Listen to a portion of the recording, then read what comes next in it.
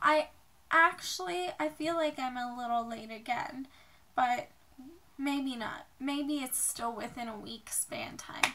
I haven't been keeping track, but I did film a couple of days ago, but then I was like, this is absolute nonsense. I mean, normally I'm nonsense, but it was even worse nonsense than usual, and I just couldn't put you guys through that. So this is really going to happen.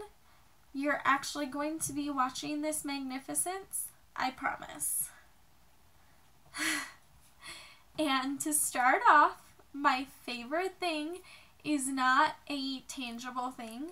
My favorite thing is that the Broncos are going to the Super Bowl! So exciting. I'm stoked. Yeah. Can you tell? Super excited. That was a close game. It was really intense, the last bit of it, so it was really, really exciting that we kicked ass and we're going to the Super Bowl. Kind of terrifying, though, considering how the other game went, and, you know, pretty intimidating. But for those of you, some of you, who don't give a goddamn about football,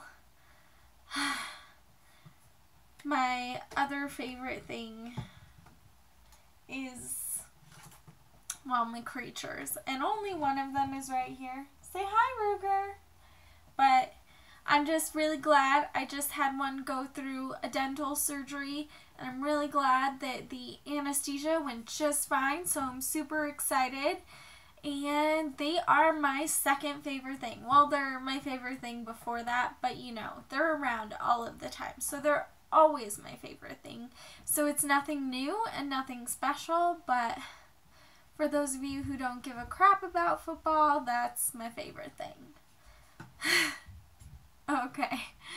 So, like I said before, I'm skipping drawing time because I am just awful at it. And it just wasn't working out. So we're not doing that anymore. I'm just gonna jump right into rambling about something. And today, I'm kind of feeling like talking about kids shows. I've been in the morning getting ready for work or on my days off, putting on YouTube old shows like Rainbow Bright or even as new as Kim Possible. And some of the ideas of these shows are like, that's not even plausible. Like, Kim Possible, she is like a famous hero, like a James Bond, but famous, not top secret. Like, she's in the newspaper and stuff all the time. Yet in high school, she's not even that cool. Yeah, she's a cheerleader, but she gets shit from Bonnie and all of that all the time. Like, if someone in my school was like a super spy superhero, they would be treated like a super spy superhero. Like, everybody would be like, you were so badass, I worship you. You know, like, that doesn't even make sense. Yeah, I'm sure they want to make her like a normal girl, navigate the ups and downs of high school, but it's not plausible that she would be famous for the work she does and still get treated like she does. But I guess it's kind of cool for Kim that she still gets to be like an everyday chick. Oh my gosh. Does anybody really care about the plot of Kim Possible? I do.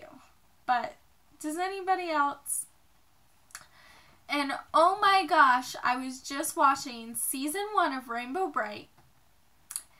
And apparently, just the origin story is that Rainbow Land and Rainbow Bright gives all the color to the world. But only Rainbow, there's the color kids, but only Rainbow gives the color to the world. What is the point of the color kids? Who, I don't know. Just, maybe you have to watch the show further on. Maybe rewatching season 1 isn't helpful. But one person for hundreds of years bringing color to the world. That sounds like a goddess to me. And are all these like, I don't know, it doesn't make sense. But it was like were people on drugs when they made this cartoon? It's a good cartoon, but it's also kind of psychedelic. Were they on drugs? Maybe. I don't know. That's some pretty short rambling, but I couldn't really think of a good topic to talk about. And seriously, you guys, leave a comment. What should I talk about? Tell me what to talk about, because I don't know. I have no idea. Please, please help me. And today, I'm actually prepared for story time. I'm pretty excited about this. This is from Free Comic Book Day 2015. And, of course, my favorite superhero of all time. Because, you know, just the big blue yonder and all of that. And I'm going to read just a little page. Let me find something with...